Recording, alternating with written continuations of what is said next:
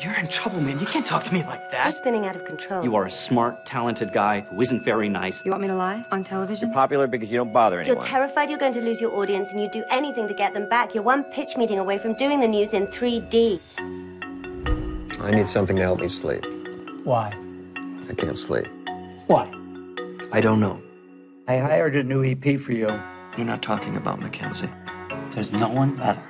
Any extra stress at work? Extra stress? Can you move your BlackBerry off the desk? No. I've come here to take your IQ and your talent and put it to some patriotic use.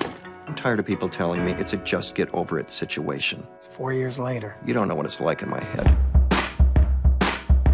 In 4, 3, 2, roll VTR. All over America, we're seeing the influence of creeping Islam. We weren't attacked by Muslims. We were attacked by sociopaths. What about the death threat? It's not a big deal. I got a bullet for you, too. Serious.